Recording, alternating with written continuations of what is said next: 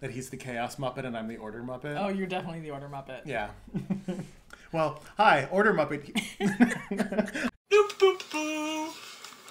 Bloop doop doo. Bloop doop da boo. Hi, Order Muppet Michael here. I'm here with Molly. Are you a Chaos Muppet or an Order Muppet? Actually, you know, so believe it or not, I think of myself as an Order Muppet. Yeah, I think so.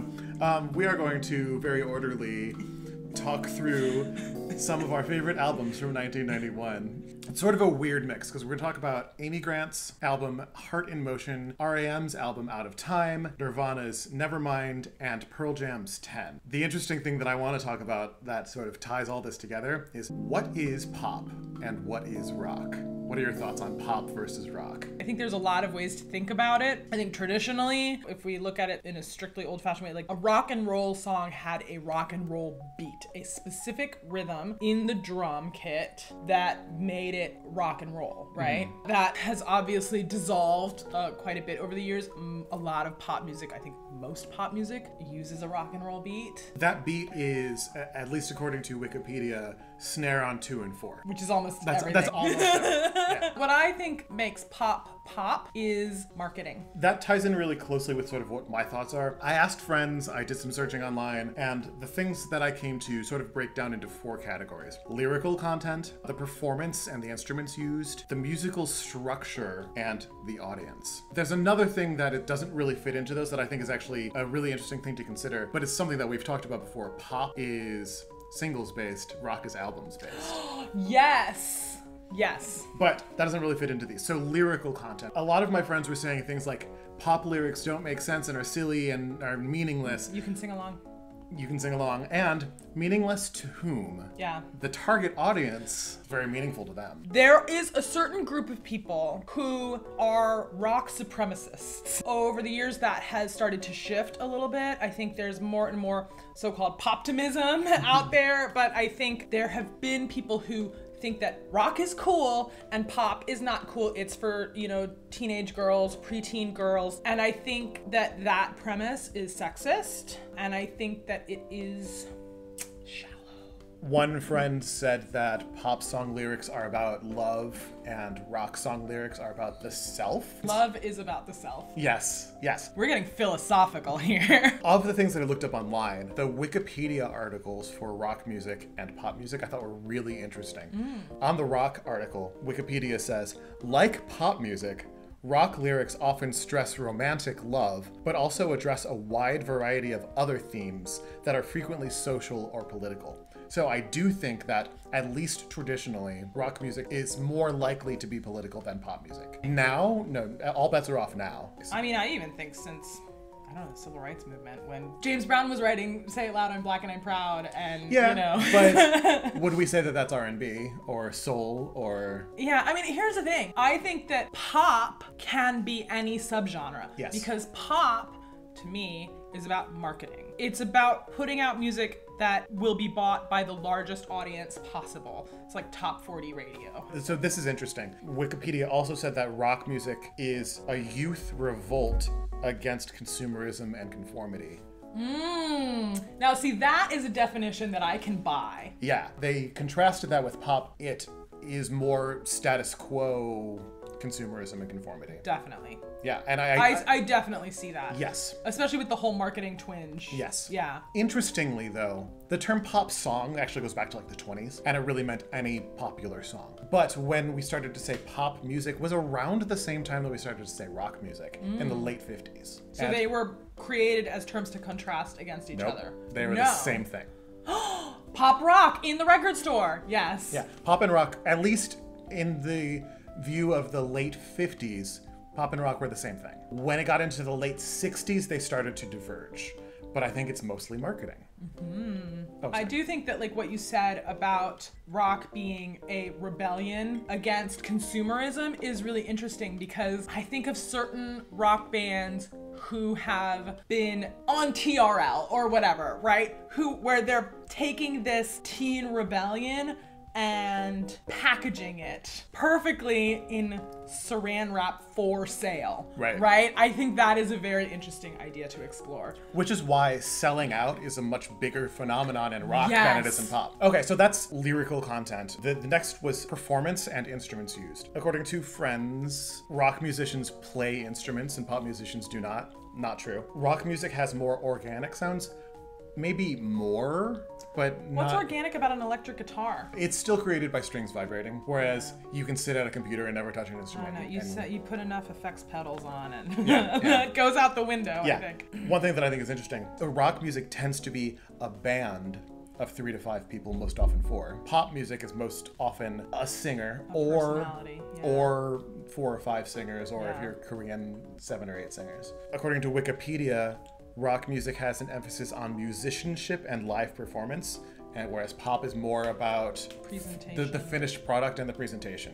So I think those are all interesting, and there's something to some of those, not necessarily all of them. Musical structure. One of my friends said extended guitar solos, and yes, you do tend to not have extended guitar solos in pop music, other than Prince playing on a Madonna track maybe, but yeah, I mean, is Prince a rock artist or a pop artist? Yes. One of my friends said that rock musicians write their own music and pop musicians do not, and that is not the case. At least not anymore. I found a discussion on Reddit where someone said that pop music is in major keys and rock music is in minor keys. And that is just so dumb. It's when music theory fails us. Okay, so according to Wikipedia, rock music has simple rhythms in 4/4 with a snare emphasis on 2 and 4. But now, so does pop. Unless we're talking prog rock, in which case, you've got 5s and 7s. Anything goes, yeah. Wikipedia also says that pop music focuses on repeated choruses and hooks that are easily danceable. But I think a lot of rock is easily danceable, and a lot of rock has repeated choruses and hooks. We'll get into that more later today. The last category is the one that I think Molly and I both adhere to the most, which is who the audience is, or the intended audience. Pop music is packaged and marketed and designed to be consumable by the largest audience possible. This is the classic Top 40 radio. It's the Billboard Hot 100. It's record companies trying to make as much money as they can off of the artists that they represent. And to this end, I think that any genre of music can be pop. Rock is pop. Country music is pop. R&B is pop. It's not the style, it's how it is marketed, how it is sold, how it is performed. When you're on TRL with Carson Daly, was that what his name was? Carson. I almost said Carson Kressley, which is Queer Eye for the Straight Guy. You're on with Carson Daly, you're a pop musician. I don't care if you're Good Charlotte. I don't care if you are Avril Lavigne. You're a pop musician if you're on TRL in, circa 2001. Right. If you're on a Billboard Hot 100, even if you never intended as a musician to get there, congratulations, you're a pop musician now. One thing that I thought was really interesting in the Wikipedia article, rock music appropriates Black musical traditions and packages them for young, male, middle-class white audiences. So does pop music. And that is another tangent that I could go off on for days, but We all American popular music, and I'm using the broader term of pop, there is African American music. All of it. Yeah. Don't argue with me, you will lose. Yeah, First Date did try to argue that with me. And he was like, what about... Oh, the poor thing. He was like, what about bluegrass? I'm like, honey, let me teach you about some instruments. The banjo is an African instrument. Ways to not have a second date with Michael. There's pop versus rock. I think we can leave that behind now. Let's move on to the first album that we're going to talk about. Amy Grant, Heart in Motion. Rock. Just kidding. When I looked at just this album as a whole for the first time, because again, we were talking about pop is more about singles. When I looked at this album, I was surprised that there were so many songs from this album that were on the radio. 4 of the songs on this album peaked at lower than 10 on the Billboard charts. There was another one that got to 20, and there was another single that didn't chart. This whole album is incredibly sing-alongable, and it's pretty formulaic, but I don't think that's a bad thing. There are a lot of key changes in this album, and things like cheesy flat 6 to flat 7 to 1 chords, like that backdoor cadence. But the thing about a key change is that it's thrilling for the audience, right? When you hear that happen, even if you don't understand the music theory behind it or even know what is happening is a key change, it feels exciting. Yeah. That's why Whitney Houston does it. That's why Bon Jovi does it. That's Right. why Amy Grant does it. Right. That's why Beyonce does it. All pop. One thing that's interesting about the key changes is that they seem to always move to a key that allows Amy to sing a good pseudo belty high note on B or C. Those seem to be her money notes. It's written to highlight her voice. Yeah. So Baby Baby, when you listen to Baby Baby, it sounds like there are so many key changes in it. There really aren't. They trick you. There's a key change up while she sings, and then an instrumental after. Key changes back down to the original key. That is tricky. It's so smart though. But it doesn't feel like it. The key change back down, they do it instrumentally in such a way that it doesn't feel like you're modulating down. It just feels like you're modulating, and it kind of feels off kilter. So that when she can just know getting over a U again, she can go up again. And it's like, oh my God, it's even higher now. It's not. Have you researched who the writers, producers were? There weren't any names that I recognized. So I'm guessing they're probably more in the Christian music realm. You know what? Okay, that's a really interesting thing to think about though. Because Amy Grant came from a Christian contemporary music world. This was her first sort of breakout crossover album that was on the pop charts. And the thing about Christian contemporary music is it is written specifically to get an emotional response. And those kinds of key changes, I mean, I can hear, I'm thinking back to Shout to the being Lord. in totally praise and worship band kind of stuff. You're having an ecstatic moment, and that music is facilitating that. Yeah. I think that's really interesting. Yeah. Okay, so this album, it starts especially strong with Good For Me, Baby Baby, Every Heartbeat, and That's What Love Is For, which are the 4 songs of hers that charted less than 10. And they're all really good pop songs. But then we get sort of a big swerve to Ask Me, which is sort of a harrowing song about survivals of child sexual abuse. And it was also a single. It didn't chart, but it also was a single, and it's like, why this one? That's so weird. Because there is a demographic that is all over that song. Yeah. Also, it's one of the more explicitly Christian songs on the album. Yes. Galileo could be a really cute song, and I would love it a lot more if it didn't have the verse about Columbus, because fuck that guy. If you're listening through this album as an album, when you get to Galileo, at least in my estimation, by that point, the key changes actually start to be a little tiring because they're using the same tricks. But then the end of the album is considerably weaker. You're Not Alone, Hats, How Can We See That Far, and Hope Set High, I think are bad songs. But I that's really just me. like You're Not Alone. I like the sort of power ballad aspect of it with that grinding guitar. You know, there's something Journey of it, right? Journey the band. And I'm like, I want to sing it in a karaoke bar and take it way too seriously. You're Not Alone. Yeah. Yeah, but I think the one standout in the last half of the album is I Will Remember You. I think that song is cheesy in the most delicious way, and it's sweet, and it's got that late 80s dude action movie, the romantic ending. He finally gets the girl and he's all bloody and they're riding off into the sunset. Yeah. It sounds like that, but in a really fun way, I think. We already talked a little bit about Amy's Christian faith, and it's funny how even when it's not an explicitly Christian song, these songs are all so bubblegum, squeaky clean that you could change one word and it's a Christian song. For instance, Baby Baby is about her 6-week-old baby. Is it really? Yes. Oh my goodness. So the songwriter who did not write the lyrics, she wrote the lyrics, said, I think this should be a love song. And she's like, I feel weird about love songs. and she was actually bouncing her 6-week-old baby on her knee. And she's like, oh, baby, baby. That is so Christian pop crossover. Yeah. It's so sweet, though. It I love it. is sweet. It's not toxic Christianity. No. But then, the more explicitly Christian songs, That's What Love Is For, even more with Ask Me, and then, the most Christian song on the album is Hope Set High. Which I secretly love that song. Yeah. Not so secretly. I guess it's not a secret. I'm telling all of you. all 3 of you. I the choir comes in. Oh, it's so good.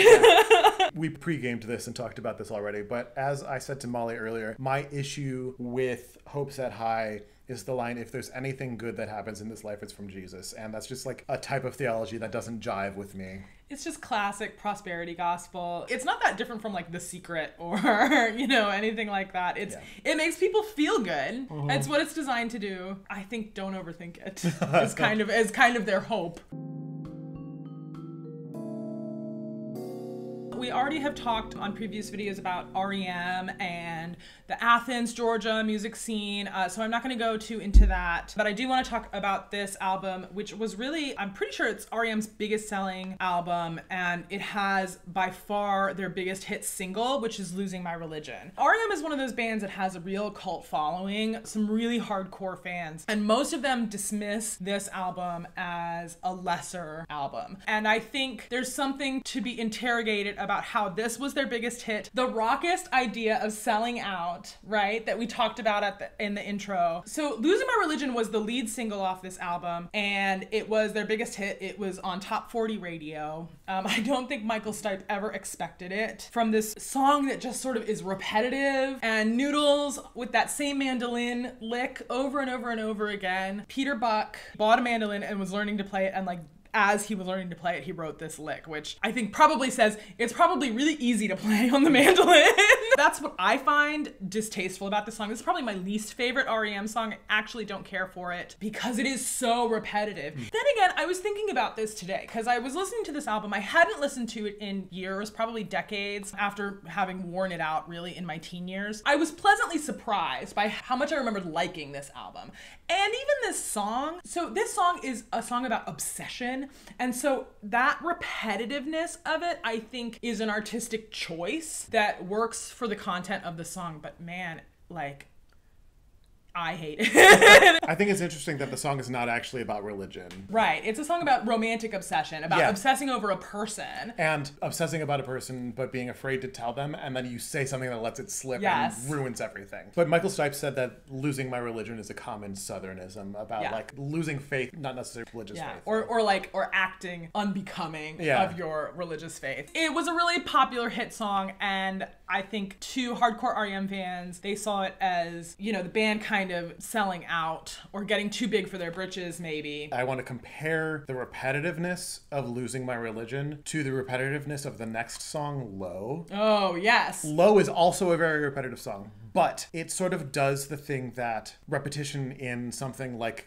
classical minimalism does, and that it actually does change and grow and develop. And like, cause like by the end of the song, Michael's performance is so impassioned, which is why I scored Low higher than Losing My Religion. Yes. So something I was thinking about when I was listening through this album was from the point of view of somebody who has spent a lot of time with R.E.M.'s catalog. My dad was a huge R.E.M. fan. He was from Georgia. It was something that was sort of always on the radio or on the stereo when I was growing up. I think that there are certain tracks on this album that feel like R.E.M. songs. They feel like they could be just equally at home on Eponymous, on Automatic for the People, on any of those other big R.E.M. albums. And there are songs on this album that feel like diversions from that. And I think the opening track, Radio Song, is one of them. It is about hating the song on the radio. It's kind of a song about how I always felt about losing my religion, of that inescapable song that is chasing you everywhere. It features the rapper Chris One, who was from Boogie Down Productions. Boogie Down Productions. It's interesting to me that that's the opening track of this album that goes on to become, whether intentionally or not, their biggest hit album and probably the biggest diversion from some of their stylistic roots. It's almost like they're winking at their fans. You have all these other songs on here that really sound like R.E.M. songs. Like when you get to New Wild Heaven, you're like, oh right, this is what I expect from R.E.M.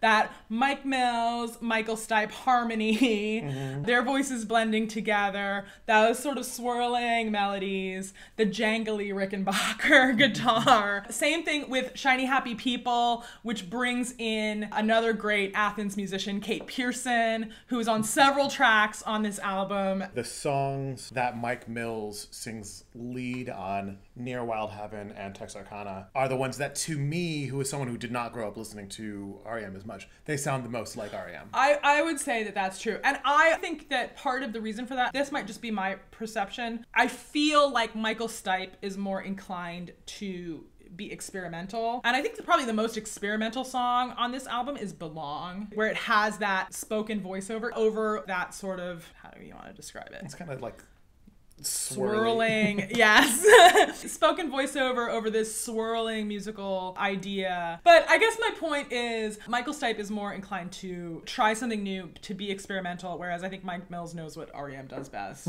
I love the unpredictable phrase lengths in Half a World Away. It sounds so like stream of consciousness. If you remember my hypermeter video, this would be a fun one to analyze for hypermeter. Country Feedback is apparently Michael Stipe's favorite R.E.M. song. You know what? I see that being one of his favorite songs. He's one of the great emo kids, you know, whether he wants to admit it or not. Yeah. Another thing that I wanted to point out, Me and Honey is a reaction to the 10,000 Maniacs song Eat for Two. Eat for Two is about an unplanned pregnancy from the woman's point of view. Me and Honey is the same pregnancy from the man's point of view. The two of them, Natalie and Michael, often talked about how they were huge influences on each other. They dated for a while. I didn't know Michael that. Stipe is gay. He's bi. Oh. I thought he was gay too. He's bi. He was not out at this time. I think it's funny that Losing My Religion, after he came out as bi, people looked at Losing My Religion and were like, oh, he's hinting that he's coming out. It's like, no, that's not actually what the song's about. But like, consider this the hint of the century. Like, Don't read. no. He's not Taylor Swift. No. I surprised myself when I went back and listened to this album because I feel like I was one of those R.E.M. fans that was like, oh, this is not a great R.E.M. album. And then I listened to it today and I was like, oh, right. This is a pretty damn good R.E.M. album. So I want to start by saying that this is probably the most important album of the year, of the decade. yeah, maybe of the 90s. Yeah, honestly. And it's only 1991. So we're talking about a serious rock and roll album here. Are we? Nirvana's Nevermind has so much incredible music on it. And I feel like so many big Nirvana heads almost kind of look down on you if you say that Nevermind is your favorite. They should not, because it's incredible.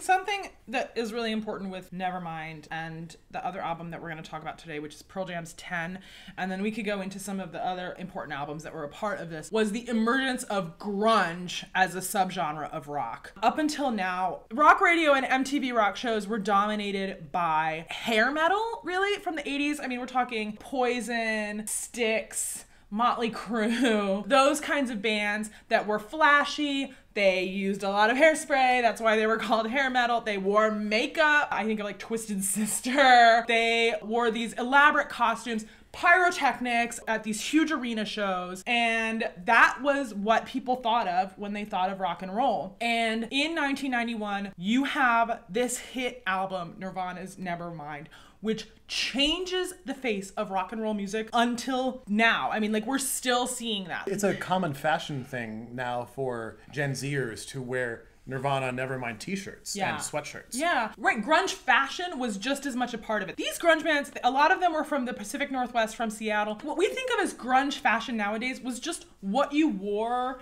in the Pacific Northwest because it was cold and rainy. Like flannel shirts and layers. That was like whatever they picked up at Sears. Yeah. It wasn't fashion, and then like it became, how can you have the latest grunge fashion look like within a year of this album's release?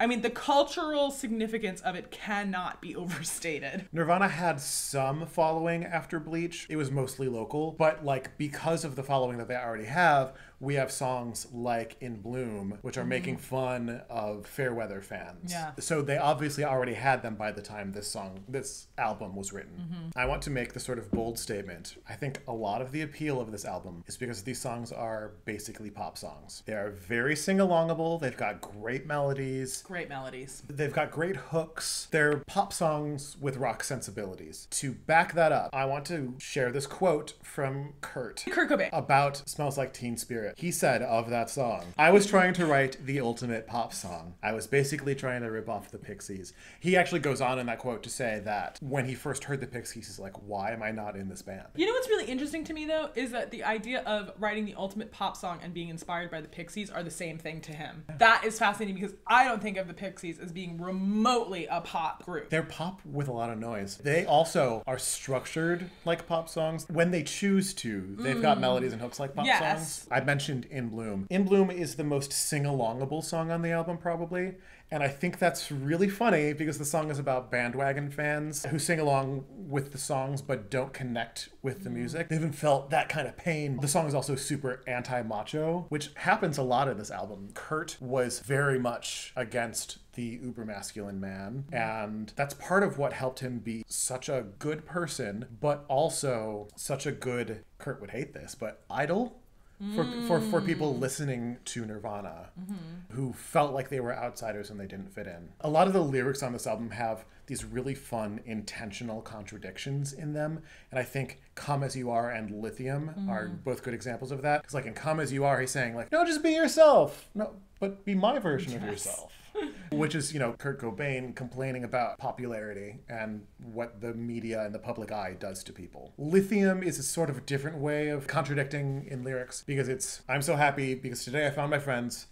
They're in my head. The song is about finding God as a way to get over the loss of the speaker's spouse. I think it's so interesting how it really delicately walks this tightrope of how religion feels to people. It feels very much like a 12-step program, but also the song is called Lithium, which was a treatment for schizophrenia. So it's like, what of this is the speaker actually thinking and feeling? Something that you're saying about some of the lyrical themes of this album are making me think about how I want to contrast Nirvana against the next album that we're going to talk about and the next band that we're going to talk about, which is Pearl Jam's 10, because I think they are both sort of the two pinnacles of the grunge movement in the early 90s. And I think that something that I notice is that Nirvana, to me, seems to be growing forth out of the punk world. A lot of these themes that you're talking about are so punk, right? Like this counterculture,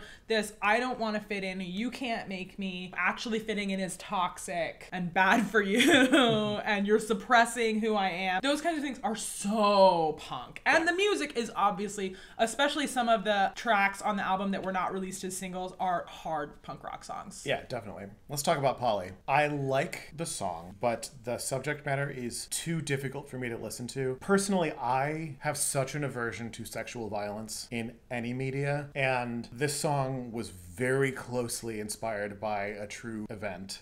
I think Kurt and the rest of Nirvana had the best of intentions in talking about this story, but this song inspired another incident that made Kurt then write another song about. On Insecticide, there's New Age Polly, which is responding to that. It obviously was incredibly upsetting to Kurt, and he and the band donated a lot of money and a lot of art to campaigns to try and do what they could to fight this.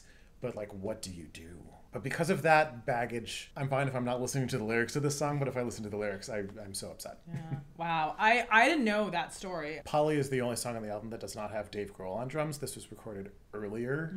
Dave is new for Nevermind. I grew up listening to this album. My brother played this all the time when we were together. My brother's 7 years older than me, so he was of the appropriate age to be listening to this. I was not. But it was unavoidable on rock radio. It was. So I have a lot of thoughts about specific songs on this. Territorial Pissings is such a fun feminist song about yelling at shitty men. Always yell at shitty men. Yeah. I like Drain You a lot because it's such a cute pop song, and almost every line of these lyrics is a sexual double entendre. I think it's funny looking at Nirvana lyrics because the lyrics, at least according to what I've read, almost always came last for Kurt, and he would write the song and know what the song is about, but like he would sort of procrastinate in actually writing the lyrics, and it would be like while they were in the studio that he would finally get the lyrics down. And sometimes it meant that he was just like tweaking them over and over, and sometimes it just meant that like, I don't know what I'm gonna say. Lounge Act. I like the melody of this one a lot, and the bass line is really fun, but this is the song on the album that I can never remember which song this is. Like, which one is Lounge Act? And then if I like think hard enough about it, I can hear like that bum ba da bum ba da, which is what Molly said. That's a Pixies bass line. Yes, it sounds like a Kim Deal bass line. Yeah. Stay Away, God Is Gay. On a Plane, you cannot tell me that this is not a pop song. That is a pop song. It is a pop song. It's a loud pop song, but it's a pop song. It's got the diversion to not a different key. It's focusing on a different chord area in the bridge. With the harmonies, it's just such it's a pop sensibility. It fits the form. Something in the Way is bleak but beautiful. I love Something in the Way. Endless Nameless, though. I think it works if you're actually listening to this on a CD, and it's the hidden track that comes after 10 minutes of silence after Something in the Way. Can we say, like, I miss that? I do too. Listening on streaming where this is its own track, I don't think it works. This was just a jam. This was not pre-planned at all. The lyrics are nonsense. I think one of the last things that we need to talk about, though, is the album art. Oh, and the whole controversy with the baby. I think it's hilarious that baby, now an adult, has tried to sue the remaining members of the band so many times and is thrown out every time. Hilarious. Yeah. It's such a good image. It is a great image. It's interesting because I think the image says something about our conversation about pop music. I think so too.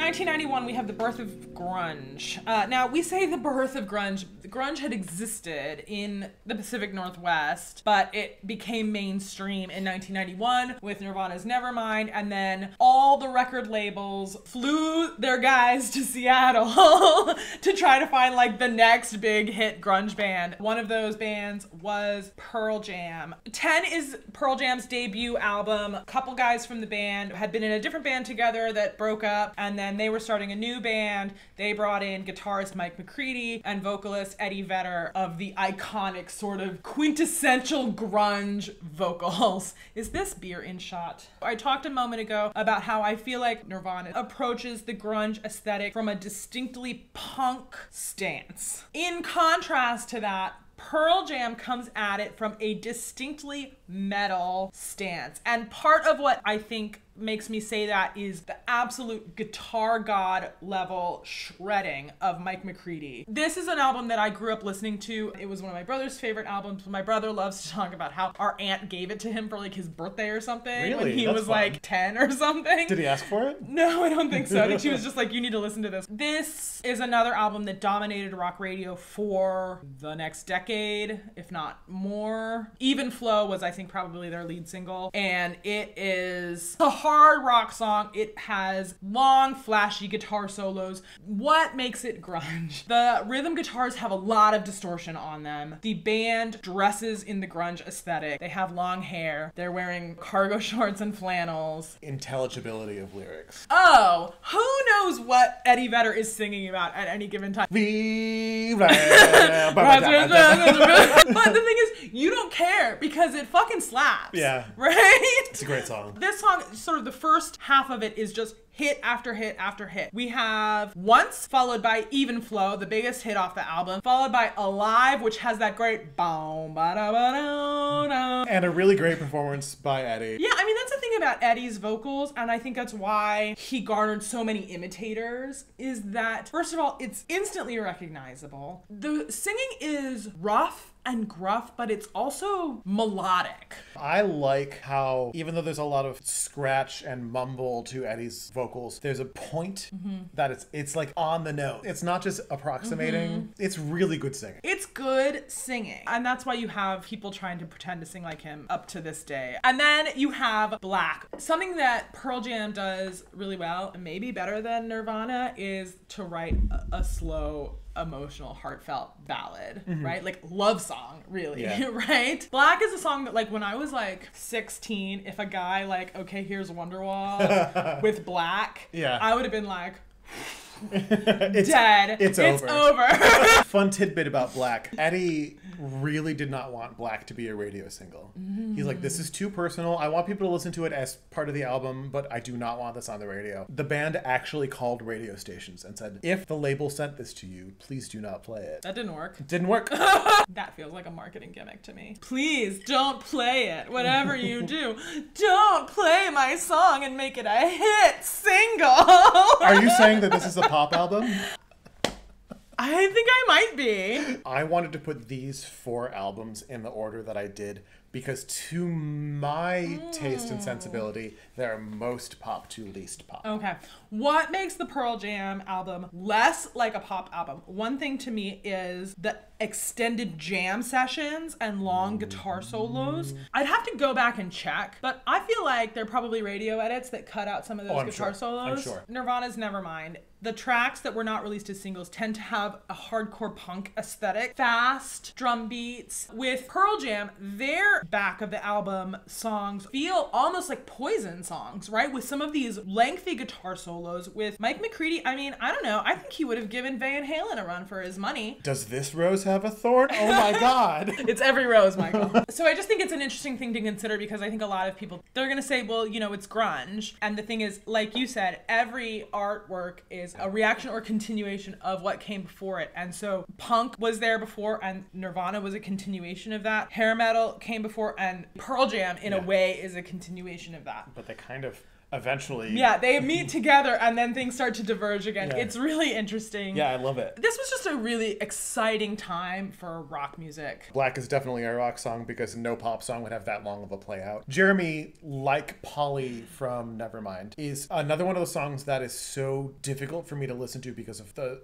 real life story that it's telling. It's a great fucking song, it's so is the good. thing. I can listen to Jeremy. I can't watch the music video. This is one of those things that I struggle with because artists using tragic and dark stories for cred. I don't think that either is really that, but it's towing the line. I think Polly more so than Jeremy. But like, should you not make art about it? Because like art is healing and transformative.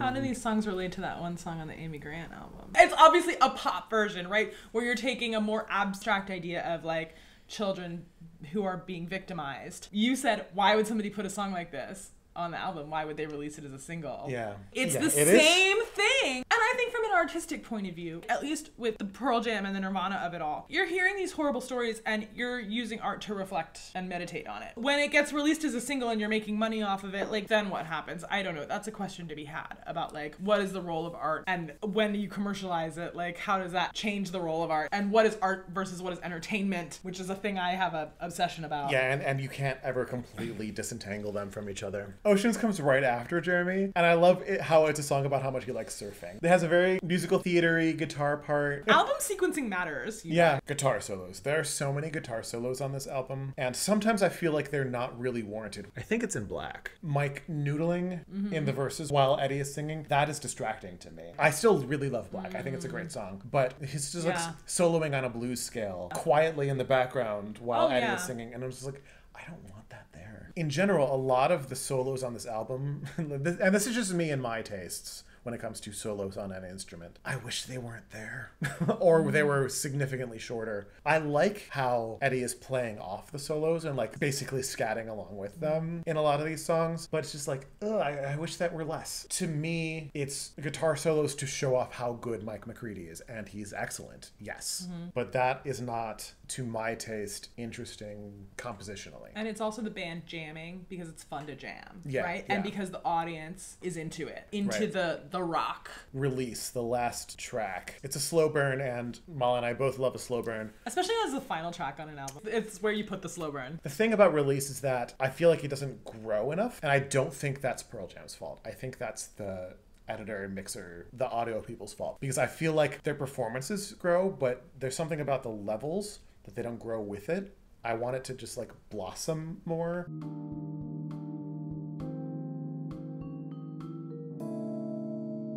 My overarching plan of this video of talking about pop versus rock, we didn't like go into a lot of specifics while we were talking about this, but I think a lot of these things that we were talking about are almost so evident. Maybe that's just to me and how I listen to music. Labels for anything ever are silly and unnecessary, but they are helpful in some situations. For instance, at the record store, if everything is just music and everything's just in alphabetical order by artist title, like how do you find new stuff? But where do you draw the boundaries? It's so hard. And it's getting harder. Especially since it's now easier to make music. You don't need to be signed to a label to make music. You can do whatever speaks to you. And no label is saying, oh, that's too pop of an idea. You should push that farther rock because you are a rock band. We signed you to this because you are a rock band. Or vice versa, or whatever. But I would encourage everyone who is a rock supremacist, don't look down on pop. I'll come for you. so much of why rock supremacy exists, I think, is rooted in sexism and racism. And I think also really outdated ideas about mass marketed music that is designed to fit a formula and be easily marketable. And so when you go beyond that, which is so much easier to do now more than ever, there is so much exciting music